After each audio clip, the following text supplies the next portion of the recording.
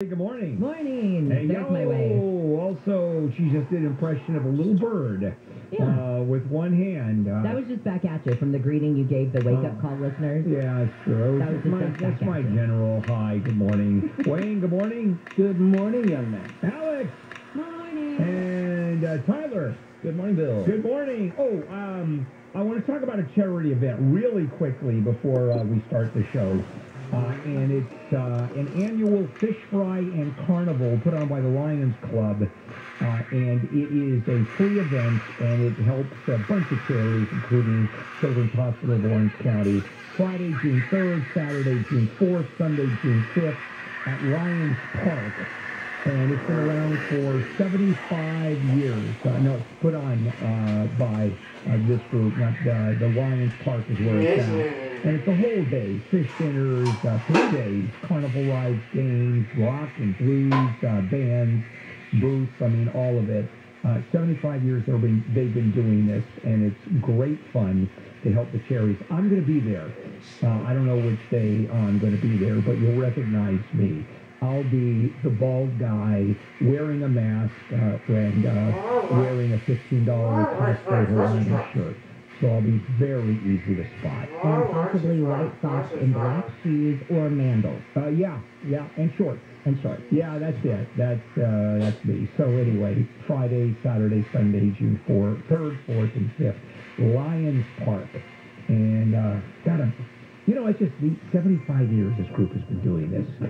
And fish fry. Okay, and that's fried fish. Right. Did you know that? Yeah. Okay. There you are. And Tyler's shaking his head, that's early for you to shake your head. You know that, Tyler? I've come to find it's never too early with you, Bill. There we go. All right, guys, a lot going on today, as usual. The baby formulas arrived. As a matter of fact, Handle on the News with Jennifer, Wayne, and me. That's our lead story. No milk today, my love has gone away. Oh, good song. Military airplane, the C-17, that massive cargo airplane, is, I don't know if that's the biggest plane, that or the Galaxy 5. I don't know which is the bigger plane. But anyway, we had talked about private aircraft. You remember with the contracts with the Department of Defense to bring infant formula over from Europe? No airplanes were available, so the president started using cargo planes, which I thought were going to be U.S. Air Force. And the first 78,000 pounds of formula has arrived. Bought it in Switzerland, flew it out, trucked it to Germany, and flew it out. I have no idea. Maybe there's an airport not big enough for the C-17 in Switzerland. No idea. But anyway, it arrived in Indianapolis, and that's the very first start. And you know how usually ridiculous the names of various operations are. Operation, we're going to fly higher than anybody else, Desert Storm, Desert Flyby, whatever the hell they were. This is Operation Fly Formula. Okay, how is that for a clever name? Now, I heard a rumor, Bill, that there's something interesting about this load of baby formula, and I heard a rumor, separate rumor, that at 7:20, you are going to explain what that is. Oh, yes, I will. And there's a lot to it also. It's a special kind of formula. It's not going to stores. I'll explain all that. It's still going to not be in stores for weeks for those people that are buying regular formula. I'll explain the whole thing to you. There's a lot. And it's really unfortunate. A lot of moving pieces. Well, President Biden has announced 12 countries have now signed on to a new trade pact. He says this new Indo-Pacific economic framework will help the U.S. more closely with Asian economies to improve supply chains, digital trade, clean energy, and anti-corruption efforts. The United States is deeply invested in the Indo-Pacific. We're committed to the long haul. Now, the pact does not include Taiwan, which is a major supplier of computer chips. And I think we can't go on without talking about Taiwan and the fact that the president also said that the U.S. would get involved militarily should China try and take on Taiwan? He was asked by this reporter why he was in Japan if the U.S. would get involved with the military in defending the island nation. Yes. You are. That's the commitment we made.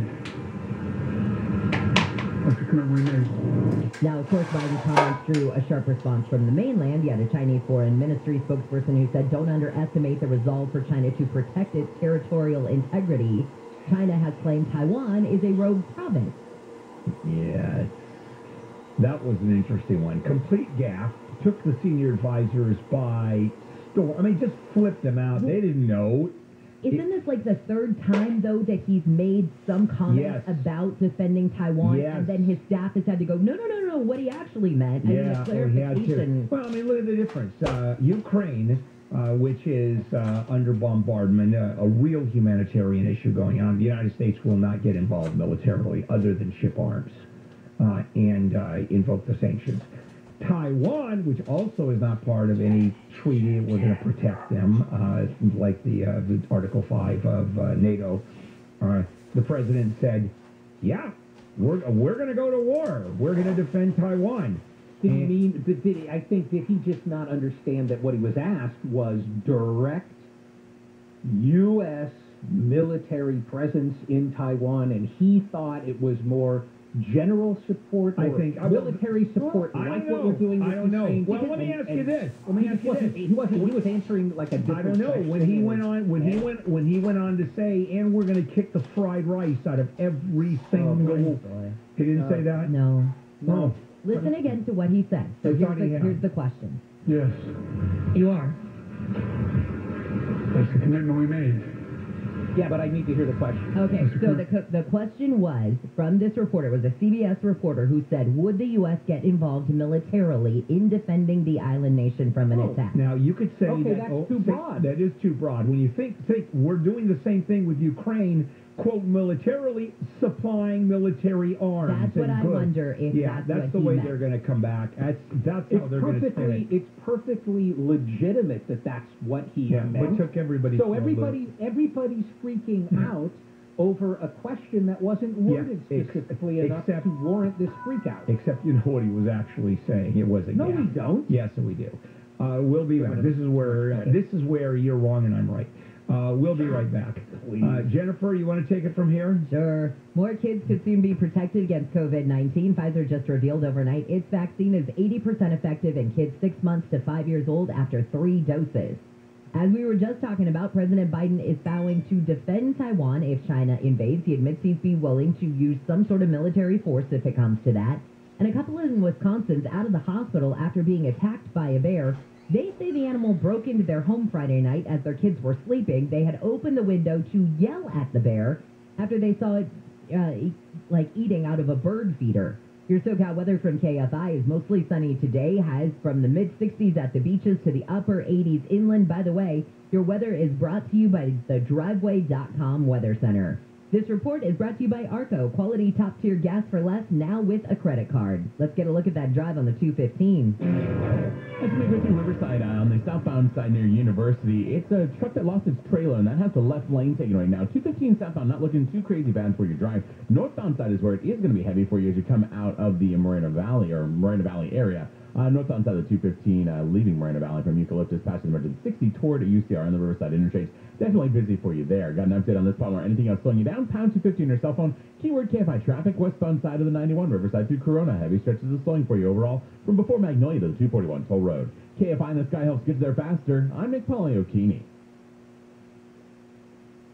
All right, if you've been thinking about selling your house because maybe something awesome just happened in your life, you are having a baby, you just got your dream job, and it's in, let's say, Utah. How in the world are you going to sell your house, or how are you going to buy a house that fits your big growing family? You just go to opendoor.com. This is going to be the easiest stress-free way to sell your house. When you go to opendoor.com, you just put in your address, give them a little info about your house, the number of bedrooms, bathrooms, square footage, that kind of thing. Within minutes, you're going to get an offer for your home. And the best part is, you're not going to have to do the repairs yourself. You're not going to have to do the prep work yourself. And you're not going to have all those strangers running through your house and you have to keep it perfect for the listing and showing. With opendoor.com, you just sell your house to them. It is so easy. I went through the process. Not only did I get my offer in minutes, but it was for more than I was expecting for my house. So sell your home the new fashioned way, the stress-free way at opendoor.com/KFI. Offer eligibility varies. Open Door is represented by Open Door Brokerage Inc., license number 020611130 in California, and Open Door Brokerage LLC in its other markets. Sell your home the new fashioned way at opendoor.com/KFI. Arco now takes credit cards. They know, total game changer. They'll give you a moment to process the news. And time. Stop by a station today and see for yourself. Arco, quality top-tier gas for less, now with a credit card. See arco.com for details. This report is sponsored by WDC Kitchen and Bath Center. Hey, it's Dean Sharp. In 2022, where is your best chance at finding the appliances you need at the best price, in stock, and ready to deliver? WDC Kitchen and Bath Center. Go to WDCappliances.com, WDCappliances.com. Saving money feels pretty good. Allstate. Better protection costs a whole lot less. Visit allstate.com or call an agent for a quote today. Accident attorneys. My name's Denise. How can I help you? Hi. I just got into an accident earlier today, and the car ran a red light and hit me pretty hard. I'm having a lot of back pain and head pain. Car's really damaged too. I just didn't know what to do. I've heard you guys all over the radio, so I wanted to give you a call. Well, I'm so sorry to hear you're going through this today. I'm really glad you called us, and we'll make sure you're taken care of. Getting seriously hurt in an accident is a terrifying experience. After you've called 911, let Sweet James Accident Attorneys be your next call. The award-winning attorneys at Sweet James have devoted their lives to helping victims of injuries after an accident. That's all they do. They are there to answer the call and help you get the medical treatment needed while they ensure you get the best compensation possible. Pay nothing until they win. Call anytime. 800-500-5200, 800-500-5200, or sweetjames.com if you've been injured. You gotta call Sweet James. Hey, kiddo, ready to catch that movie? Almost. Wallet, phone, keys, mask. Yep, all set. Mask? That's not required, is it? No, but it's gonna be busy and crowded, so I'll feel better with it on. Deep right? It is open at night. Let me grab mine. Nice. You passed the vibe check, Dad. Wearing a mask when it can help protect you and others is just one way to keep each other safer. Brought to you by the California Department of Public Health. There's passionate disagreements as to how to deal with homelessness. Most people agree you should not rub your groin against others without their consent. What is the passionate disagreement when your policies have led to thousands of people dying in the streets? They won't admit that, though. John and Ken. The people are dead. We'll blame you. We gave it too. I gave a lot of tax money. They said they were going to fix this. They didn't fix it. It got worse. On KFI.